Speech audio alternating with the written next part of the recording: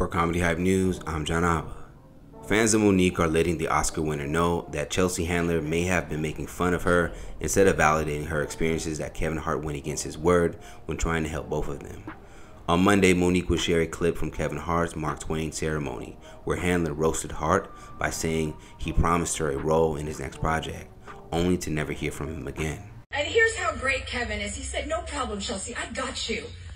I'll just get you a gig on my movie." I said, "Great." He said he'd even help me fill out the paperwork. I was so excited. He said, "I got you, Chelsea. I got you." And that's when I learned that if you ask Kevin for a favor, you can always count on hearing these three words: "I got you." And then you can count on never hearing from him again. Now, Monique would attempt to use this clip from Handler as confirmation that Kevin Hart didn't keep his word with either woman. Monique wrote a caption that read, "Hey my sweet babies, what are the odds that both Chelsea Handler and I will share the same experience with Kevin Hart, but we're both lying, huh?" Now this would be in reference towards Monique's interview with Shannon Sharpe on Club Shay Shay, where she would reveal that Hart promised to help executive produce a project for her. "I didn't ask Kevin Hart to do anything. He said, I'll executive produce." I said, "Good shit, Kevin, because we're in a deal with Endemol. And we're trying to get our talk show back. Whatever it is, I got you." He said, "Mo, that's a miscommunication, and we're going to talk Tuesday. Don't worry about it." That was 2 years ago. If you talk to him, I talk to him. I've never talked back to Kevin Hart again.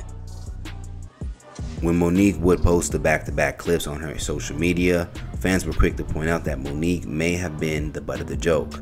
One user on social media would write, "She was making a joke of you. It went over your head, baby. Just delete this."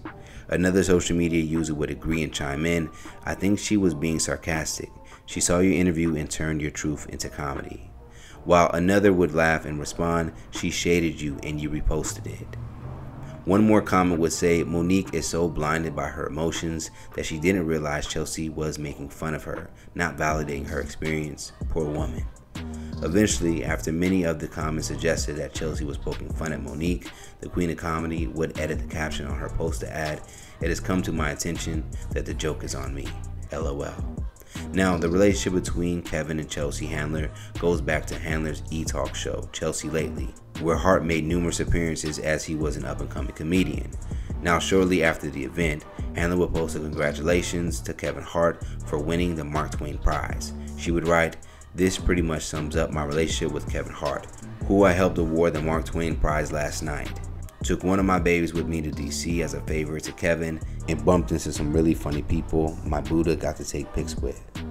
The nights obviously ended with Kevin and I arguing about how many children he has with Nick Cannon. Congrats, Kevin, who is one person who can always make me laugh. Shut the duck up, Chelsea. Why are you like this? I ended my night the usual way." So what do you guys think of Chelsea Handler's roast towards Monique and Monique's response in misreading the joke? For more news and comedy, be sure to subscribe here to the YouTube channel and check out hypersclub.com right now for more original content. For Comedy Hype News, I'm John Abba. What's up, family? It's Symphony Thompson, the official host of the Comedy Hype News show Late Night, and I'm here because I have some extremely exciting news to share. We are officially launching a club. Yep, that's right. And this club is exclusively for our loyal watchers, event goers, and debaters, known as Hypers Club. As a member, you will receive access to never-released interviews, original content, behind the scenes with myself and our team here, and even access to a community of other hypers who are looking to build. For those in Atlanta, if you're an entrepreneur, podcaster, content creator, or just someone who is looking for a dedicated space to hold your next meeting, then this next part is just for you. You will get free access to events, discounts on merchandise, exclusive content that I mentioned earlier, and access to our creator studio for all your content needs. So, memberships are officially open, and you can start by joining hypersclub.com to sign up and become a member of our club.